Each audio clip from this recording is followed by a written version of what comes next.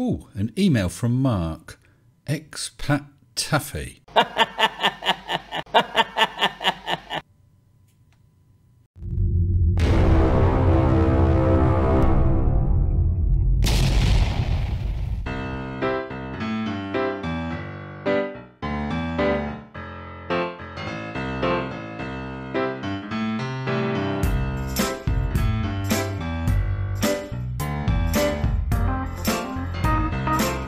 Hi there folks, welcome to another video.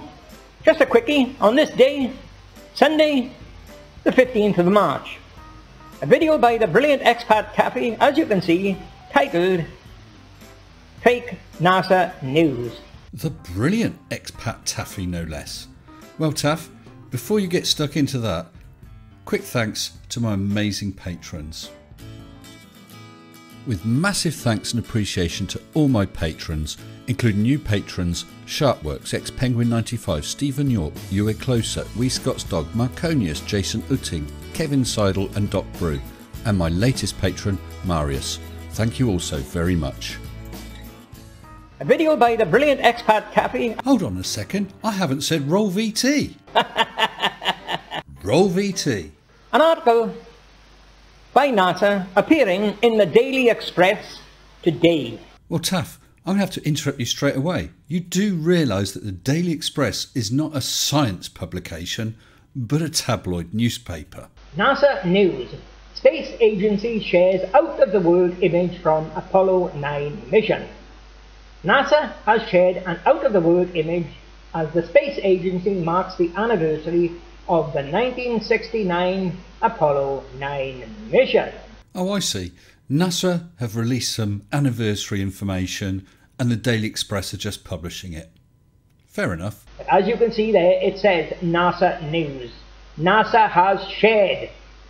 It's not some other agency, it's NASA, okay? Don't labour the point, Taff. It's a news release. Okay, folks, now the brilliant expat Taffy. What? Brilliant expat Taffy. Look, Taff, brilliant people don't go around talking about themselves in the third person, saying how wonderful they are. I mean, I don't go around saying the amazing Mr. Sensible. Perhaps I should. Brilliant expat Taffy has left a comment in that article. I'm surprised Bertie Slackout isn't there yet, but I left a comment there. There was no Apollo 9 mission round the moon. That's right, Taff. There was no Apollo 9 mission around the moon. It'll probably be the last thing you get right in this entire video. All these earlier missions were cover-ups for rocket failures. So you're saying there were no rockets in space before Apollo 9? As was Apollo 11. Really? Well, I wonder what Buzz Aldrin, Neil Armstrong and Michael Collins would have to say about that then. They haven't got a rocket that can get to the moon today. So how come they claim they had one 50 odd years ago? Look, you smeghead, we don't have a manned rocket that could go to the moon right now, but we've sent plenty of probes and orbiters to the moon. Okay folks, take a look at this photo here now. Okay. This photo is the LEM in that Daily Express article today. It's a photo by NASA that they claim is the Apollo 9 LEM in space. That's because it's a photo of the Apollo 9 LEM in space. So it must be orbiting the moon because it's detached from the command module. You complete and utter... I can't say it. Now, how many of you can spot errors in that photo that tells you it's 100% fake? Well, if it is a fake, Taff, then it has to be the absolute worst fake of ever. Because if you were going to fake an image of the LEM orbiting the moon, then the first thing you would do and make sure is that there's an image of the moon behind it and not the Earth.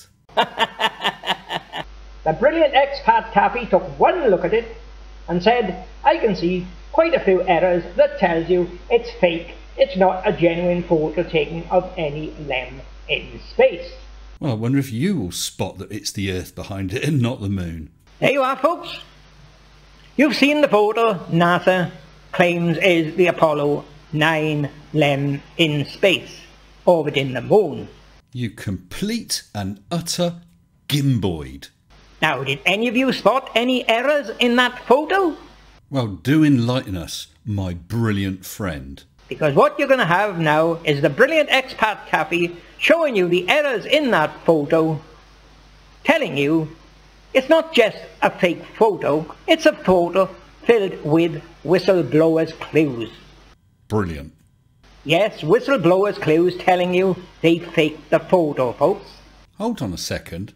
You're saying they faked a photo of the lunar excursion module orbiting the moon, forgot to actually change the fact that it's showing the Earth to the moon, but still had to put in some sort of clues to show it was fake? And one example is a white eyeball with a black pupil in the middle.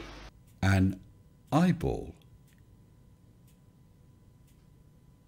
Watch for the photo coming up, analysed by the brilliant expat Taffy, folks. Ah, a brilliant analysis by the brilliant expat Taffy of this photo. Brilliant. Now, starting top left, in green, I've marked an arrow showing the door. Now that is correct. You're supposed to be showing us what's wrong with this photo. Now under that, I've marked ladder 1. Now why have I marked ladder 1? Because it's the ladder?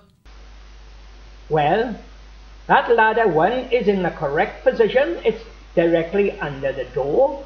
So the ladder 1 is the correct ladder. But if you go along to the other side, and I'll give you a closer look at it, you've got a ladder on the leg opposite. How can we have a second ladder? Well, the answer is we don't. The legs are clad with various materials and they're tied with lots and lots of ties, giving you a regular bumpy look to them. It's not a ladder, it's just a padded leg. Another thing, before there's any disputes over that, oh, you're seeing things all pareidolia and all that bloody nonsense, look at my bottom yellow arrow pointing to the left. Under the footpad, you've got a landing sensor in this photo. Yes, you have. It's a 5-foot-long probe that detects when the LEM touches the lunar surface so that the astronauts can switch off the main engine. Now that's one thing that was never added to any of the LEMs. The ladder leg never had a landing sensor underneath it. So how come we've got one here? Well, the reason you've got a landing sensor on the ladder leg on Apollo 9 is that Apollo 9 had 4 sensors, one on every single landing leg. How many of you are going to pass a comment saying you cannot see that landing sensor hanging down under the footpad? Look, expat twat, you obviously haven't got the faintest idea of the Apollo 9 mission. Apollo 9 mission was an engineering mission. It was a set of tests. They didn't send this lot up to the moon without trying things out first, you know. This is why your photo that you're claiming is fake has the Earth in the background. Because the entire Apollo 9 mission took place in low Earth orbit. Nobody had been able to test the LEM before this point. It was a series of complex manoeuvres and tests. I use a clip of film from the movie Apollo 13 because it actually demonstrates it quite well. They had to disengage the command module and the service module from the LEM adapter. This is where the LEM was stored, like a garage. You can see it just being revealed now. They then had to rotate the command module and the service module so that the nose was pointed back at the LEM, because what they needed to do was dock the two, extract it from its garage so that they could continue on to the moon. None of this had been tried before. They had to see if it could be done or not. No good finding out that you can't do it once you're in orbit around the moon.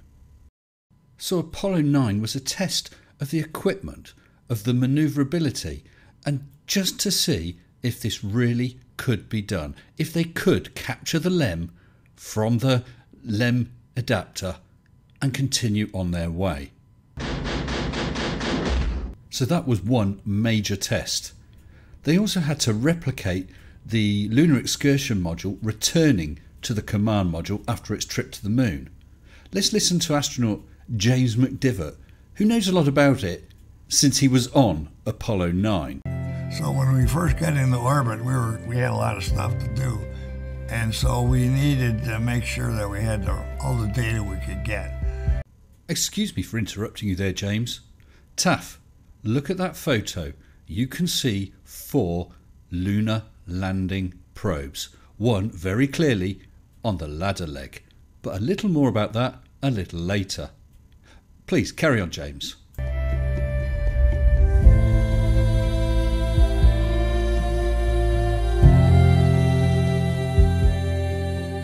The lunar module had to land on the moon. I mean, that's what it was designed for. And then it had to get back up to the command module so there was a ride home. So there's your other test, Taff. They detached the Lunar Excursion module from the command and service modules, flew it 100 miles away and then back again just to make sure that it could dock again. How does that sports car handle, Jim? An even clearer view, Taff. 1, 2, 3, 4 lunar landing probes. Pretty nice. It's really very difficult to get the coordinate system in your head. Normally we docked looking out this way, and for the docking with the lunar module, you had to look out this way. So the control system didn't operate the way it normally would. It was the most complicated, messy system of springs and levers and latches and unbelievably complex. So there you go. It was a very, very difficult task, but they showed that it could be done. Now about those lunar landing probes, let's have a look at the diagram of the LEM. Here you go, the Lunar Excursion module configured for initial lunar landing. You can see the 4 legs, and on the ladder leg there's no lunar landing probe. Someone obviously realised at some point that when the LEM lands, that 5-foot long rod is going to be stuck out at some strange angle, right at the bottom of a ladder where the astronauts will get off, like this. And obviously there's a risk of damage to their suits. So the simplest solution, do without the one on the ladder. They changed the design. Okay, Taff, you're so insistent that you're brilliant. I'm going to give you one last chance to show that that photo is fake. And another thing, in the middle you'll see here a deliberate inserted whistleblower's eye catcher. A white eyeball with a black pupil, and I'll give you a close-up view of it. Here you are, folks, a cropped section of that opposite leg to the ladder lens. And with my left yellow arrow you can see the eye catcher. An eye, a white patch with a black pupil, and that black pupil is looking forward, the direction of the ladder. Well, how many of you are convinced by that, folks?